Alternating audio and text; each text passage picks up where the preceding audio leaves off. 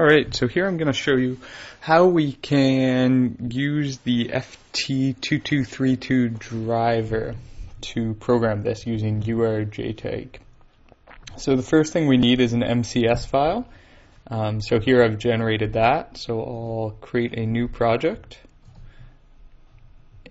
And you can say create a project file.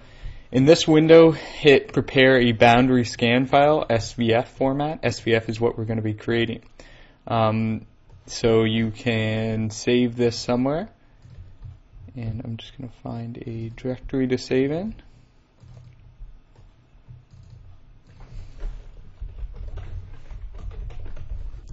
Okay.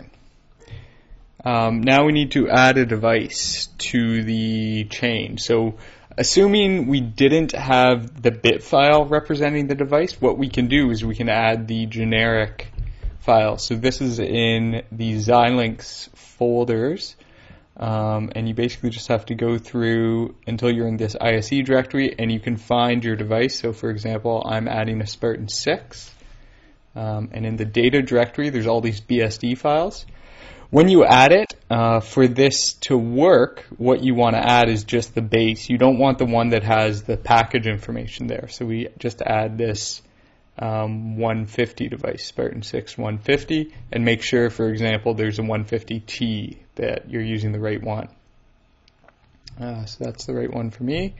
So it adds the device here. Now we need to add a flash device. So, as I said, we needed the MCS file, and you may already have one. In this case, I've generated one. So we're just going to find that file. Oops, there's the wrong directory.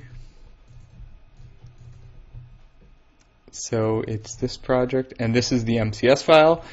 So the files, they do get quite big, so this will be a bit of a problem. We'll see. It just means stuff takes a while to go. So this window will pop up.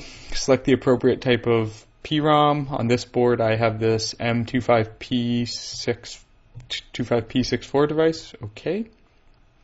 Now what we need to do is run program. When you run program, it's going to write it to that SVF file. We can uncheck verify because that takes a long time to do. Make sure the erase is done before and hit OK. So now it's going to be writing everything to this SVS file. We can see in the bottom corner, boundary scan generation. So it's initially downloading the core file, so it's going to write the bit stream that will download to the FPGA first, and then erase and program your flash. So in the background, that's going to be working here. And we'll sort of wait and take note of where it's writing it. And I will open the other file here. So it does take a little bit of time to write this.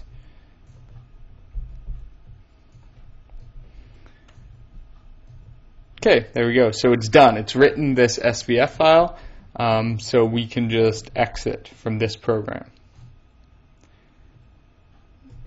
And give it a second. So it's actually showing you some of the commands it's used, which if you want to run this in batch mode, can be very useful to remember. So if I open the directory it saved it in, and again remember it's OpenADC SASBO W, which is this directory here, what we'll see is that the file will be quite large. So let me just refresh. Where is it?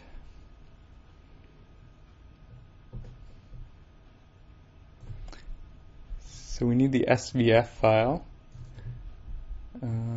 which is right here. So you can see it's 223 megabytes. So it's a huge file. There's a lot of instructions. But we're going to try using it anyway. So we copy it to the programming tools directory. So I have another folder here, or just move it actually in this case because I don't care. And then we take note of that name. And I'm just going to add it to the script here. So it's going to call urjtag underscore svf.bat, and this file is doing the programming. So I have the board connected up, and I'm just going to run this batch file.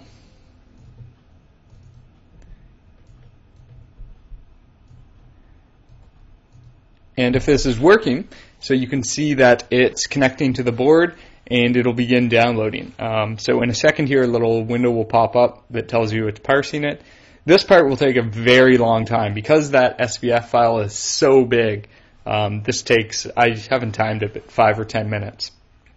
At the end of it, you should get something that says basically TDO matched OK, which is telling you that everything works. So there's the parsing. If you get errors, try rerunning it. Make sure your JTAG chain is clean and clear.